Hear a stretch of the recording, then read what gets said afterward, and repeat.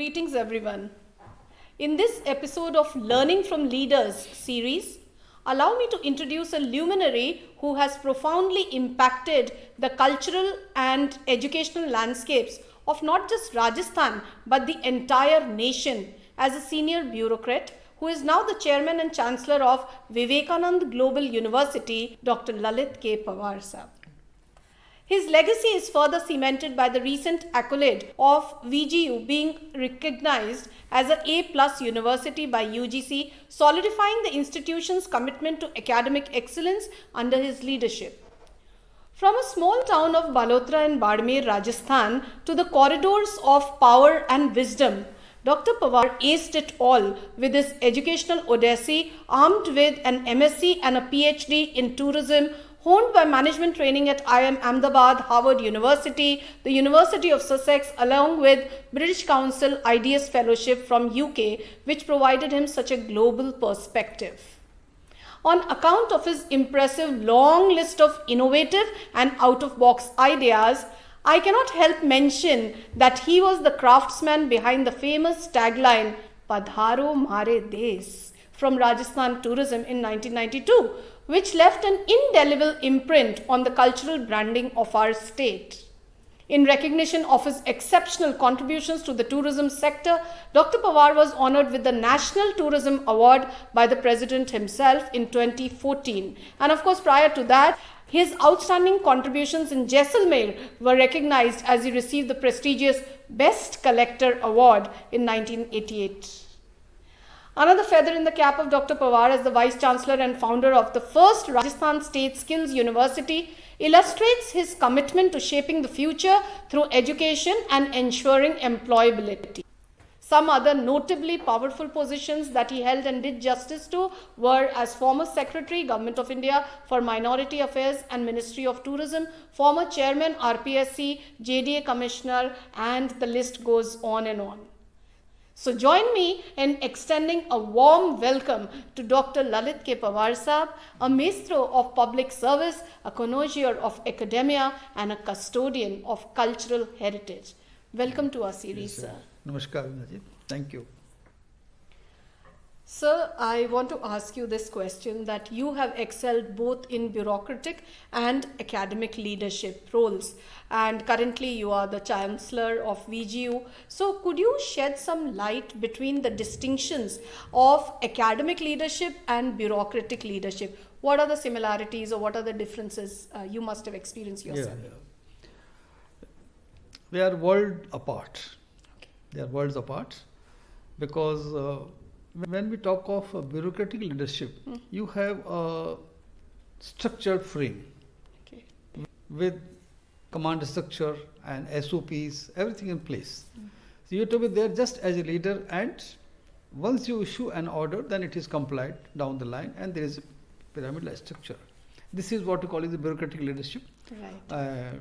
where you have a line of command, unity of command, and very, very detailed instructions, guidelines, circulars, and SOPs. Right. But cut to academic field, and it's a different ball game, in the sense that you are dealing with students, the energy, the youthfulness. Then you are dealing with very highly learned professors and senior lecturers, faculty members, who are, many of them are more qualified than what you are. It's very sensitive. So it's a different this thing, but I think there are some common features that if you're dealing with human, is with human touch. That works both for academics as well as for bureaucratic leadership also, because after all, what is management? Basically, it is how do you manage people and material. That's all. So, but academic word is far more sensitive and far more, I would say, challenging than bureaucratic word in some ways. Okay. So great. One of the things that we understand from Panwar Sahib is that while bureaucratic leadership concentrates on line of command and chain of command with clear-cut SOPs which have been defined, and therefore the implementation is done down the line easily, in academic the sensitization is much more. So that's the difference. But the commonality is the human touch, the human element, which makes leadership as challenging for both types of roles. Am I right, sir? Ji. Sir, in management you spoke about how we manage people and resources, material, etc. Now, when we discuss the various leadership styles, there are so many that we teach the students, or we even conduct MDPs in corporates about. We talk about servant leadership or democratic or laissez-faire, or we talk about transformational, transactional. So it's very confusing that which leadership style is the best. What I want to know, and also our viewers, I'm sure, that if you could share your insights into your own personal leadership style that contributed to your outstanding success. So what is it, and how we can follow it? So far as leadership style is concerned, Veena ji, I am a great fan of Indian Army. Okay. And having worked as a collector of a border district, commissioner of a border division, and born in a border district, worked in a border area, and I, as an IAS officer under training, I stayed in BSF officers mess for 1 year. Oh. So, and I did NCC and scouting for 8 years. So, I am a Fauji at heart. Okay. And in Fauj, in Indian Army, which is one of the best armies in the world, there is a famous saying that if you want to be a good general, be a good soldier. Okay. That dictum I followed in letter and also in the spirit, because my management style has always been very human-centric, number one, right. Participative, and leading by example. I quote a Marwadi saying here, "Khud Guruji bangan khave, dusra ne updesh sunawe." Oh.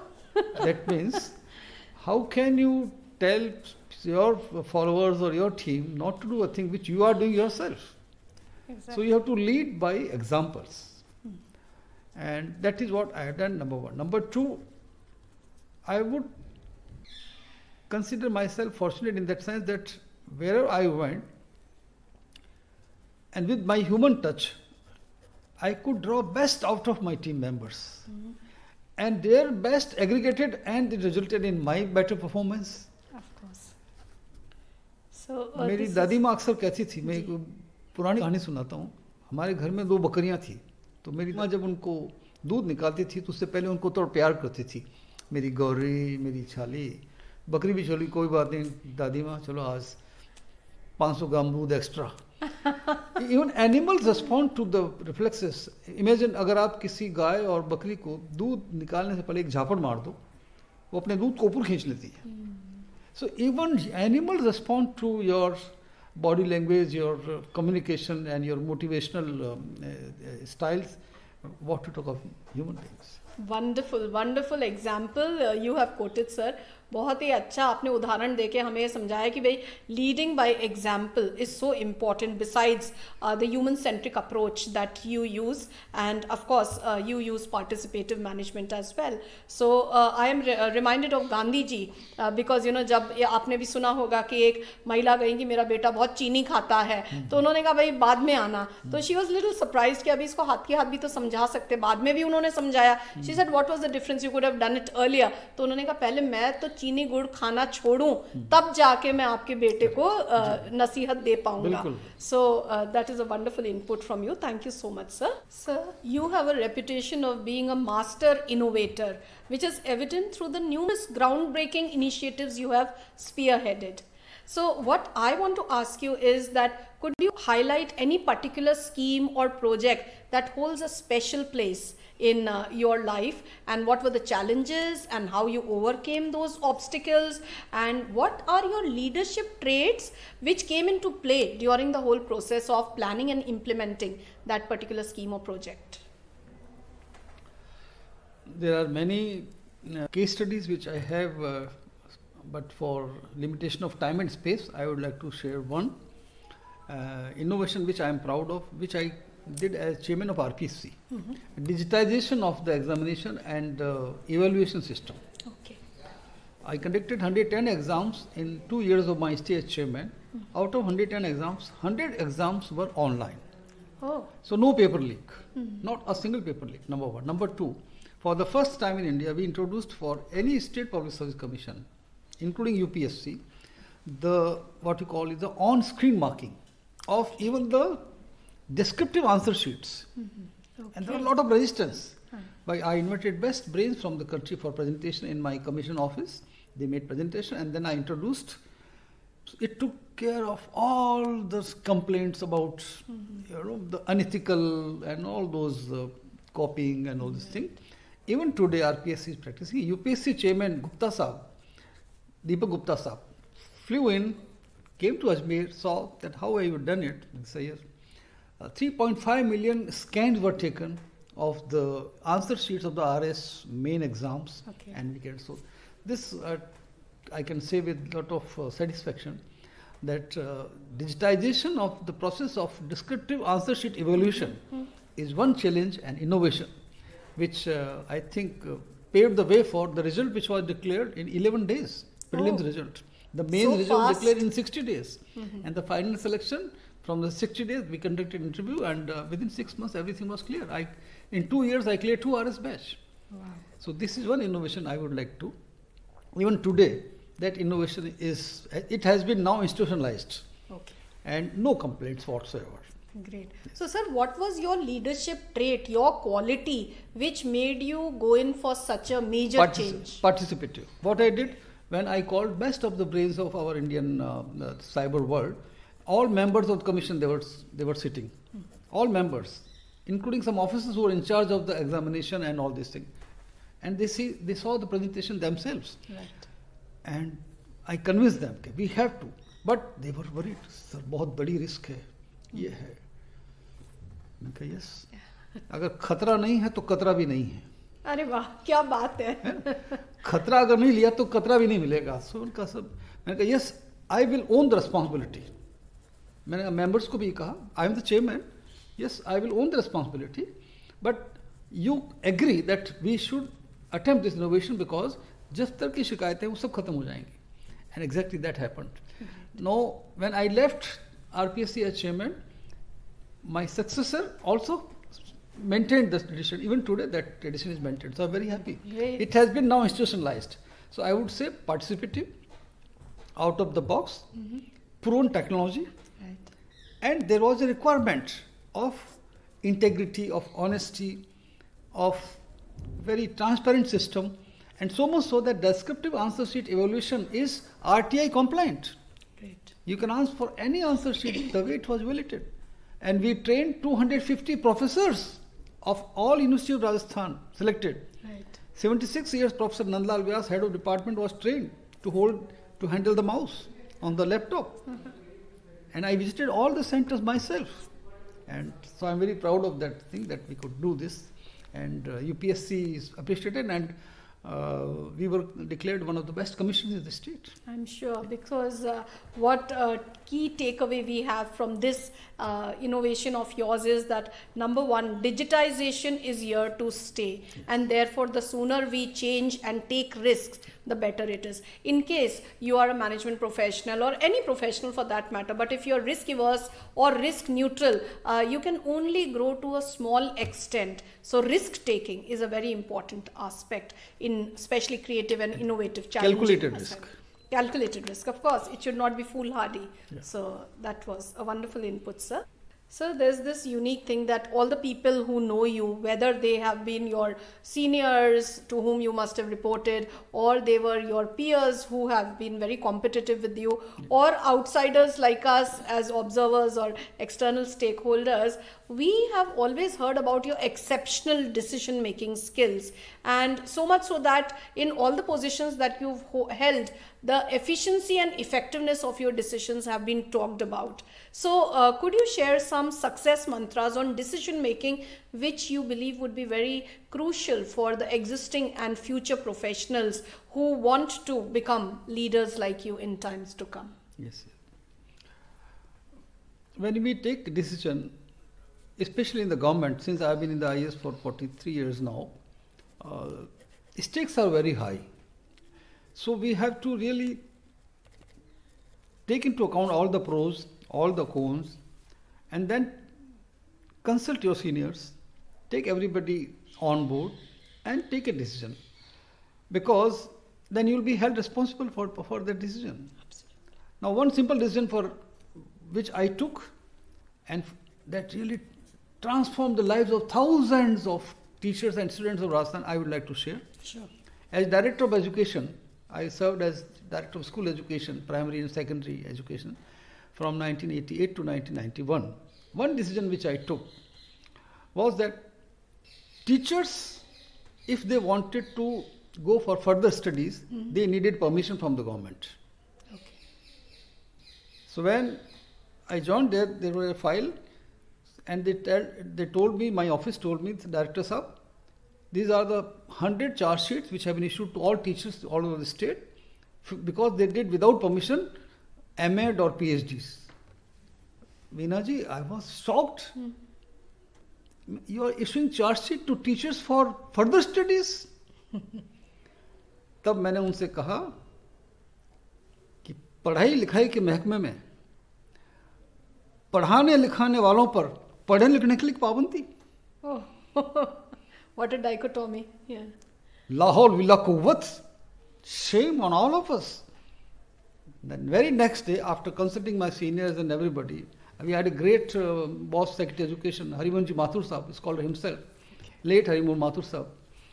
I took him, he was himself a doctorate and an authority on the anthropology.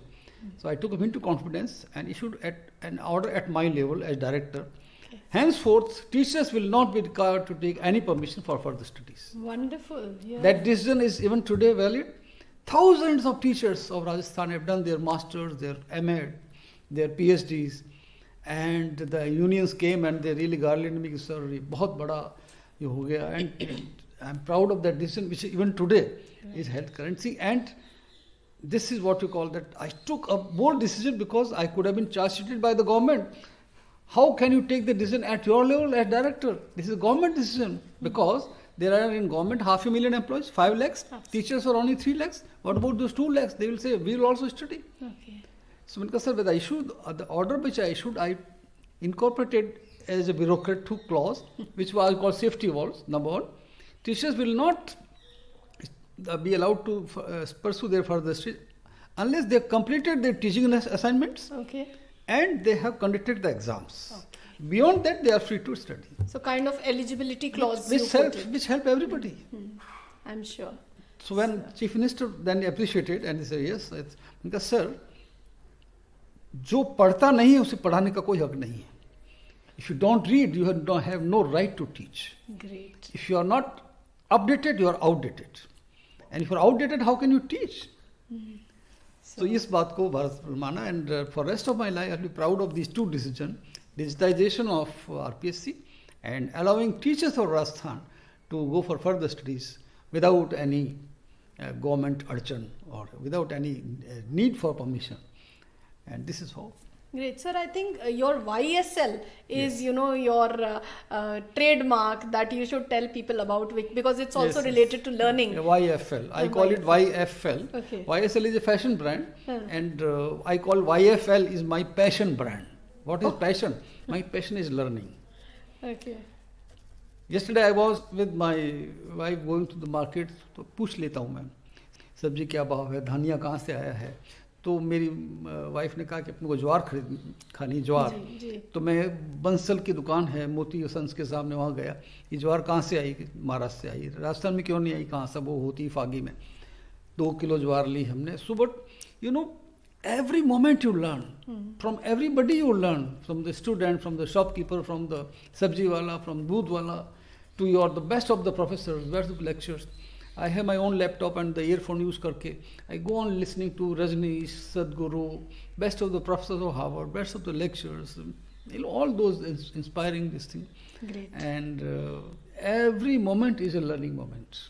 So this is something very unique that we have learned from Panwar Sahab, YFL, that is yearning for learning, and that also corroborates with the CQ, that is the curiosity quotient that every leader is expected to possess if they want to be successful. So, sir, we thank you very much for your time. We are so grateful that you've always willingly supported us in all our initiatives. Thanks for taking part in Learning from Leaders series. Yeah, thank you, and I'm grateful to your organization for giving me this chance, and it's my privilege to share the screen with you, and whatever little I know, share, and I wish you a grand success to you, Thank you. Thank to you, Rajan Sahab and your team. Thank you.